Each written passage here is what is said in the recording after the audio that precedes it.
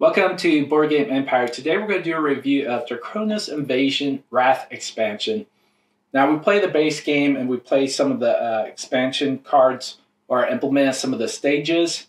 So for the most part it's similar to the base game. It's just as you do different stages and you've completed the base game, you will be implementing these cards into different stages, and they'll say stage 1, which I already have the stage 1 open because they don't have little bags where they have the glue. The stage 2, 3, 4, 5, 6, 7, 8, 9, 10, 11, 12, 13 did have that. They did have it for the stage and the campaign cards, but they didn't have it for the actual defender and action cards. And so I just kept those out, knowing that these are all the stage 1. And so pretty much, like I said, you implement, there's 410 new cards in the expansion, and they're beautifully illustrated. They do different things than the base game. They also are a lot harder. The events also, one thing I didn't like about the base game, the expansions kind of still do that, where it punishes the person who's who's on top. Just like here's 2 of the events for stage 1. Player with the most kills must place 1 random card from their hand in another player's hand. And here's the second one of the events. Player with the most kills must place 1 non-terror card from their hand to another player's hand. So it's still punishing the player who's winning, and that's how I lost the game, although I was winning throughout the game.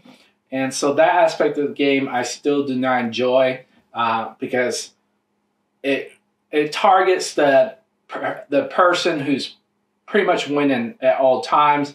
And if you're playing smart and you're winning throughout the game, it's just going to keep punishing you. And so, great expansion, a lot of cards to implement, great design. And so we're just going to jump right into the review. So this is an expansion, so this is more of a basic review, I guess, because it's just implementing new cards, new events. And so we'll just talk about what's in the expansion that elevates the base game. And so you have turn overview, you have more invaders, and the invaders do a lot, like attacking players, choose another player, and gain all terror cards from that player's hand. And then attacking player gains 1 terror card for every 2 invaders they have defeated. And so the invaders do a lot more. And then you have attacking player. So pretty much it's the same. And then I already showed the events. There's also the campaign that you get to choose from. Or pretty much you want to determine on what characters you're attacking. And so here we have Blessed. We have Mutagenous, which discarding number of defender cards gain +2 cards to your hand per. So I would say that with 410 cards, there are quite a bit of the same card. Like I'll say right here, like the Centurion, you would see like almost 40. But there are different cards as you go to different stages. Here, I'll show this one, stage 5.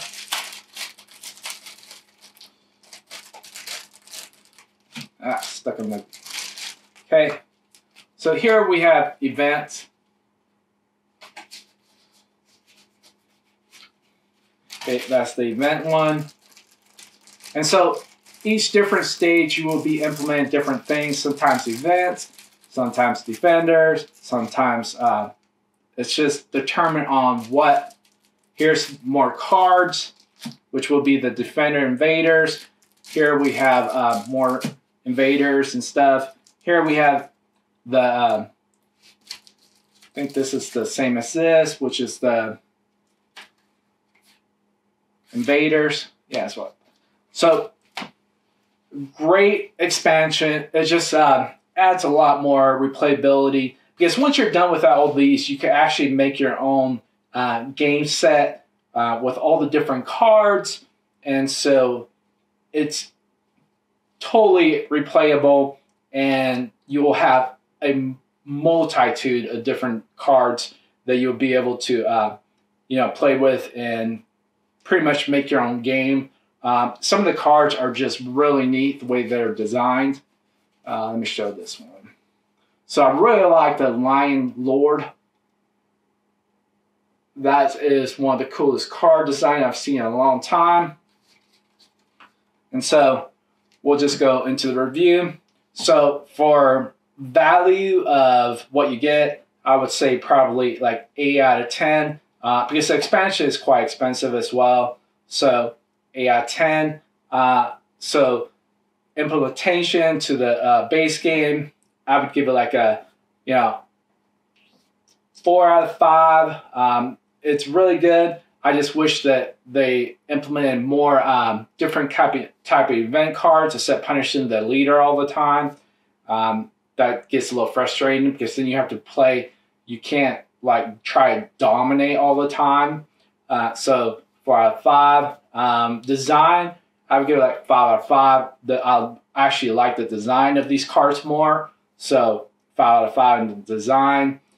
So for mechanics, implemented to the base game, I would give it like a 4.5 out of 5. I love some of the new mechanics and the events. Great. The events. I wish, like I said, I wish that they implemented different events that didn't punish like the leader all the time. I know I'm kind of hard on that, but that's a little frustrating. Okay, so overall total, because this is just the expansion, overall total, I would get like a 4.5 out of 5, like 8.5 out of 10, because it does implement a lot of new cards, and I like how you could, attack the different stages, and it adds different elements to different stages. It's like always a new game, and then the 13th you have like really cool cards that save for last. So great expansion. If you have the base game, I would definitely look at the expansion, because it will elevate the game a lot more. So if you like this video, please like and subscribe. If you want to leave comments, please leave a comment down below. I'm going to have a link of where to buy the expansion, and we'll see you in the next video.